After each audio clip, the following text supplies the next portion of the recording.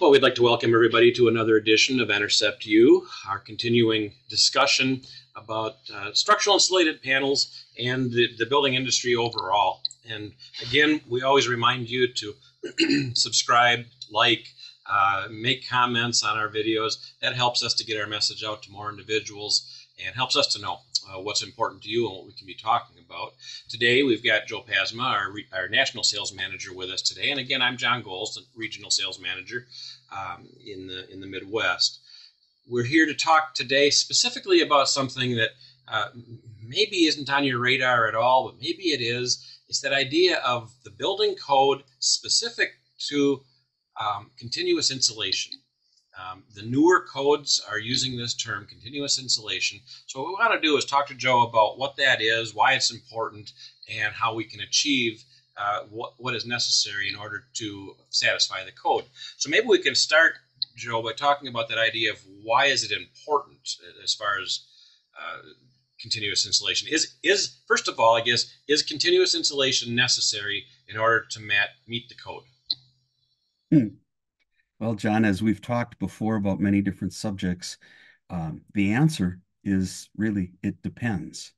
And why I say that is the 2021 IECC has two different paths that you can follow to obtain or meet the energy codes. So depending on which path you take, one has continuous insulation in it. The other uses terminology of the U factor or UA methodology, where you're actually averaging the U value of the materials in the assembly.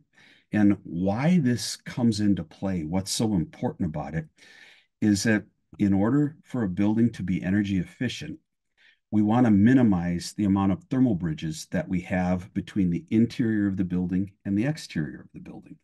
So when you think about a stud-framed wall, stick-framed wall, numbers and terminology of framing factors are used of 20 to 25%. Well, what does that mean? That means that if you were to just average the surface of the wall, 20 to 25% of that wall is actually solid lumber that touches both the inside and the outside of the building. Well, if you think about a bridge that crosses a chasm, a big gorge, and you want to get from one side to the other, you can think about that wall cavity as this big chasm. And then you end up with these studs that cross the chasm, touching the inside and the outside.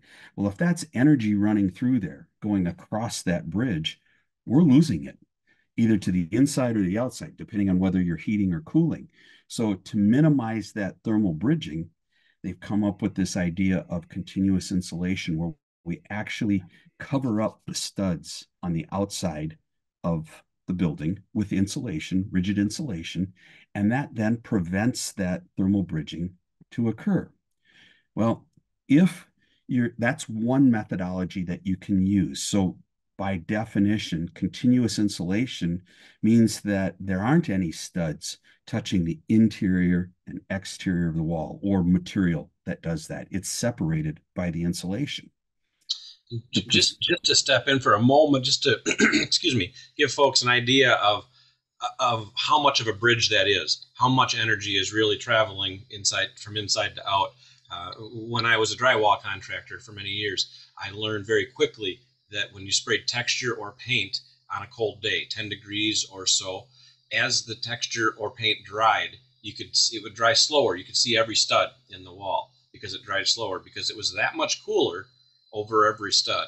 And I even learned that I never sprayed texture when it was colder than 10 degrees outside, because sometimes it would actually freeze to the wall. The wet texture would hit the wall and freeze in those spots where there were thermal bridges, and then when it melted, it would run down the wall. And so that idea of, is a thermal bridge a big deal? I mean, we've got insulation in the stud cavity, and then we've got a solid 2x6. Is it really a big? It really is. It's very evident, and we have graphics that I'm sure that our tech guy is showing some of these graphics, showing not only the definition of continuous insulation, but also showing what it looks like as that heat loss radiates through that wall and really dramatically reduces the efficiency of the wall. Exactly. So another option that the 2021 IECC gives us is what they call the performance-based methodology.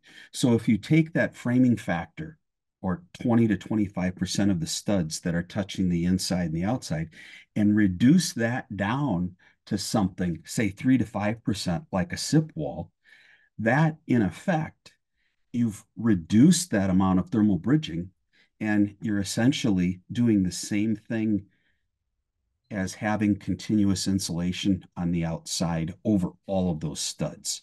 So it's two different methodologies that get you the same result.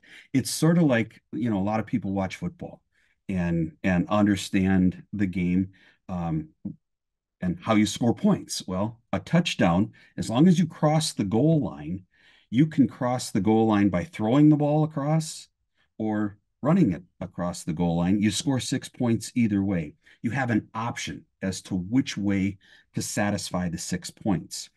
That's sort of like the performance-based methodology in the building code, where you select your materials and the U factor times the area, the average, if you will, the weighted average of the insulation in that wall, you're able to achieve, in this case, 6 points, or you get you meet what the energy code is requiring.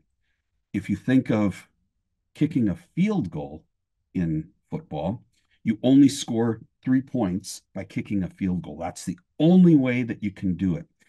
That's the equivalent to the prescriptive methodology in the IECC.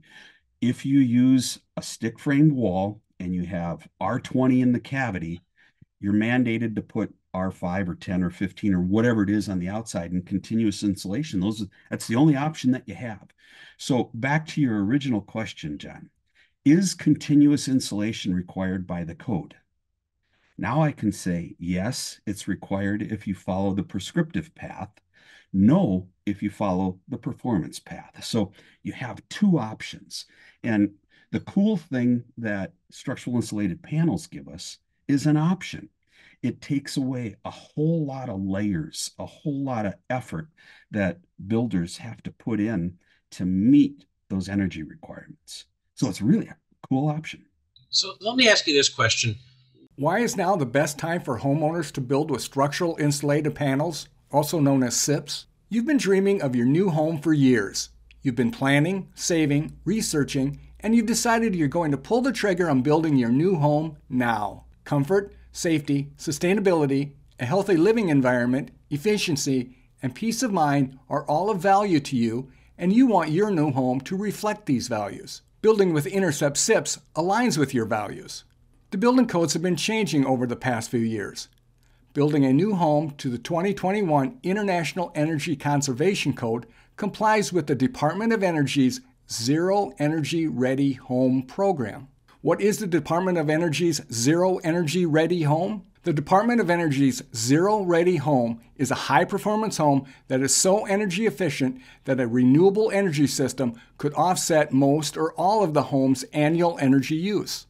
So, how much is peace of mind worth to you? If your goal is to provide a comfortable, sustainable home for you and your family, SIPs is the direction you want to go. Now is the perfect time to check out the many benefits of SIP construction. Click the link below to find out more about building with Enercept SIPs. Why are the codes increasing so much? What's the motivation behind the energy code becoming so much more stringent and so much more difficult to reach? Maybe is the right word. The world as a population seems to understand, or there's different schools of thought about global warming and temperature change. And whether you believe it or not, temperature change is occurring. What the reason for that we're not going to argue about that during this discussion, I guess. But that what we do know is that as we heat our homes, and the energy that we lose or the energy that's used to heat and cool our homes we can control that, and we can do a better job of using that energy efficiently. So by the building codes increasing the R value from a prescriptive standpoint in walls and roofs, or decreasing the U value, they're inverses of one another. So one goes up, the other goes down. So if you decrease the U value, what you're in essence doing is using less energy to heat and cool our buildings. That's the crux of the whole thing. And then once you have an envelope that is efficient on our buildings, the walls and the roof, just like the model behind you, now you have something that we can control from a mechanically ventilated and heating and cooling systems that optimize all of that. So now the whole system works better together. And that's, I think, where everybody's going. So really, the ultimate goal with this energy code is to reduce greenhouse gas, reduce carbon footprint, make a more efficient system that is losing less to the atmosphere. So with that said, you talked about a SIP house having, maybe 3% thermal bridges. Does it make sense in that setting to go to zero, to eliminate thermal bridges altogether? What's the return on investment when we start talking about? Exactly. And that's a great question. It's like checking boxes when you're taking a test, and do I just check all of the boxes so that I satisfy those requirements? Or do we take into account money is always an issue? And you said return on investment, ROI, the cost diminishing returns. How much do I have to put in to maximize what I'm doing? And that's sort of what the SIP wall and roof system does. Yes, it it we minimize the amount of thermal bridging that occurs, and we do it in such a way that we maximize the efficiency of the cost associated to get to that equivalent performance. So, uh, can you use rigid insulation and eliminate all thermal bridging? Yes, but at what cost? And then the question is, does that cost outweigh what we could do if you used an alternative material like a structural insulated panel? So great So, question. so when we talk about return on investment, it's easy to go down that road of dollars and cents. No doubt, Greg, our man behind the camera here, can also show the chart talking about return on investment when it comes to greenhouse gas and carbon footprint. Again, there's an investment in building a house. It costs to build a house when it comes to the effect that it has on the world around us. But what is that return on investment? And in my math, I keep going back and over and over and over again. And what it costs to build a SIP house, as far as the carbon footprint and greenhouse gas, eliminating that last little bit of thermal bridging will never pay for itself. In its return in the life of that building, we'll never recapture the greenhouse gas and carbon footprint that we would have to invest to eliminate that last little bit. And so that's the bottom line. We want to do the best thing. We want to find that balance. And you talked about the point of diminishing returns. At some point, if it's going to outlast, if the return on investment is longer than the life of the building, we've lost ground. So that's one of those things to factor in, that it's not this all or nothing. It's not zero thermal bridges or 25% thermal bridges, but finding that proper place to invest really makes sense. That optimum medium. And to help with that, on our Enercept website, on our technical page, we have the SEPA best practice document, BP1. And that talks in there about energy efficient shells and how the exterior envelope can be a SIP, can satisfy some of these requirements. And specifically, chapter 1.1 and the appendices go through and show with calculations how this UA factor or this UA methodology works, because I'm sure our viewers are looking at this and saying, well, all right, all of this sounds good, but how do I put it into practice? And the long and the short of it is, with the 2021 IECC, if you use a 6-inch SIP wall and a 12-inch SIP roof panel, these are nominals, you meet those energy codes, and they can be used in any climate zone throughout the country. So it really simplifies it back down to, all right, as a builder, what do you got to do? 6-inch wall, 12-inch roof, and you got that taken care of. And most of those codes are going to require some sort of blower door test where you're talking about the tightness of that envelope itself. SIPs will help you get there. Typically, you're looking at 3 air changes per hour or less in the northern climates, 5 in the south. SIPs, it's not uncommon to be under 1.5 air changes per hour right out of the chutes. So it we've got some options that are really cost effective, back to your return on investment kind of theory. So I think it's worth people asking questions and checking it out.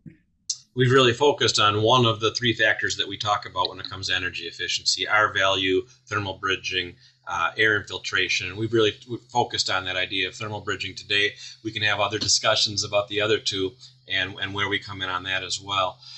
As always, the idea behind Enercept U and these videos is to either answer questions, maybe questions you didn't know you had, or to raise questions and to educate you as the viewer enough to know what questions you should be asking.